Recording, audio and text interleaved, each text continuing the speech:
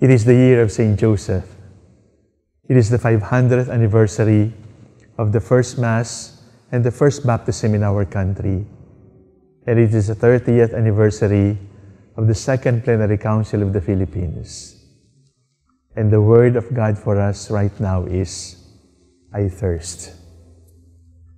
Did St. Joseph experience thirst? In the last joyful mystery, the finding in the temple, where the Virgin Mary and St. Joseph found the 12-year-old child in the temple, discussing with the teachers and the learned, Mary and Joseph exclaimed, "Son, why have you done this to us? Your father and I were searching for you." It was a paraphrasing of the Psalms. As the deer longs for running streams, my soul is thirsting for you, O Lord my God. We only read that only the Virgin Mary spoke, but she said it on behalf of Joseph also. Your father and I were looking for you. In a manner of speaking, we could also hear Joseph say, "Son, why have you done this to us? Your mother and I were looking for you. Your mother and I were thirsting for you." Joseph knew thirst, and Joseph knew for whom to thirst. And it is the Lord alone who can satisfy that thirst. 500 years ago, our ancestors received the first baptism in our archipelago. The first to be baptized was King Humabon and his wife and 800 more. They were baptized. They received the title Children of God. Why? Because prior to that, they were thirsting for something, but they did not know. There was something lacking in life, but they did not understand. There was something that was absent, but they could not figure out. Like Joseph, they were athirst. But unlike Joseph, they did not know for whom. They did not know for what. They only knew they were thirsty. It is like the exclamation of St. Augustine, where he said, "O beauty, ever ancient, ever new, my heart is restless until it rests in you." There was something in his heart that was restless, that was not at peace, that was thirsty, that was hungry. And the young Augustine did not know. Through the prayers of his mother, he met Jesus. And by the grace of God, our ancestors heard the gospel, and they were baptized in the name of the Father and of the Son and of the Holy Spirit. And they became children of God. And they knew at that time that their thirst can only be satisfied by the water, which is Jesus Christ Himself. Some people thirst, and they know for whom they thirst. Some people thirst, and they don't know for whom they thirst. They only know the thirst. But then, brothers and sisters, some people thirst, and they do not even know they are thirsty, because the substitutes are so strong. The poor substitutes are so intoxicating. They can help you forget even your thirst. The substitutes can become so convincing that you will not even remember you are thirsty. And that was how it was when we celebrated the Second Plenary Council of the Philippines. We did not know we were thirsty because commercialism was filling it up. We did not know we were thirsty because we were so busy with the things of this world, with the progress of technology. We were so busy with secular concerns like politics, or getting richer, or getting more popular, or topping the surveys. We did not know what we were thirsting for.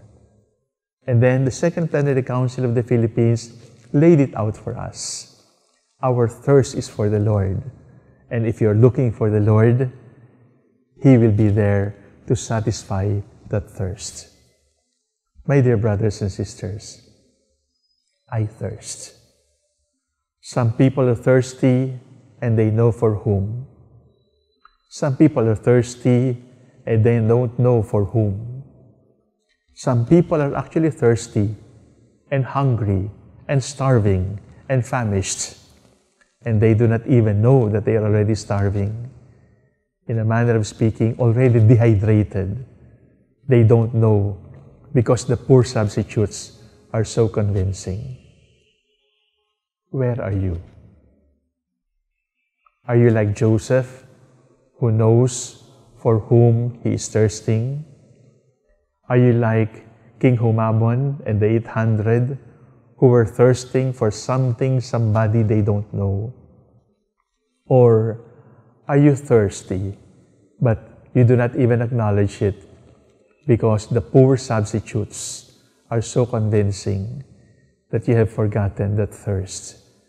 You have silenced the longing of your soul. You have silenced, you have stopped the thirsting of your heart.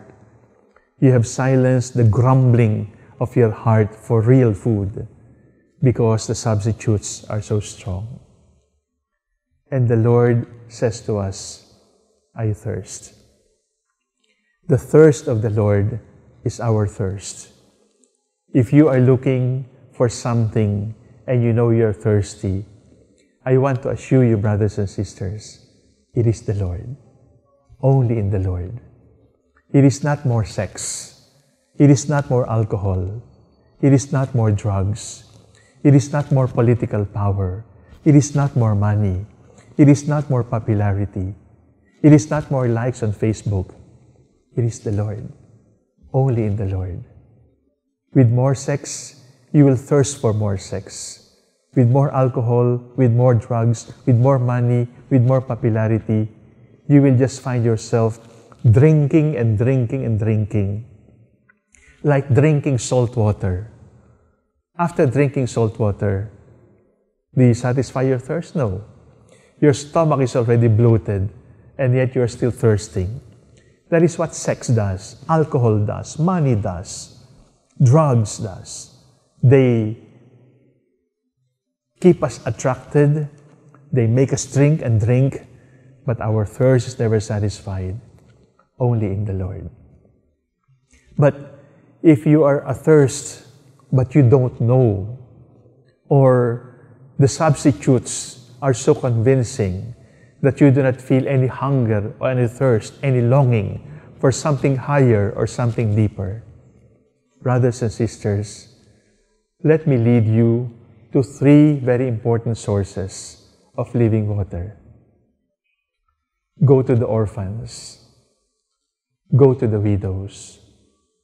Go to the strangers. The orphans, the widows, and the strangers are the biblical poor. And if you're looking for Jesus, you will find Jesus in them.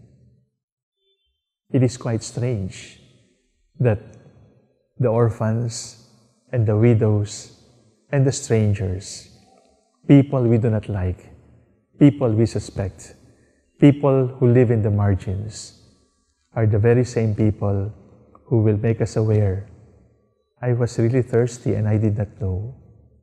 And it is for the Lord for whom I thirst, and I did not understand. I thirst. Thirsting for the Lord like Joseph and Mary. I thirst. Thirsting for something I cannot understand, like King Humabon and our first Christians. I thirst, not even knowing that you're thirsty. Recognize the Lord. Only in the Lord can we find full satisfaction. When you hear the words of the Lord, I thirst, remember your thirst. Recognize your thirst. And believe me, The one who is thirsty is the only one who can fill up your thirst. It is the Lord.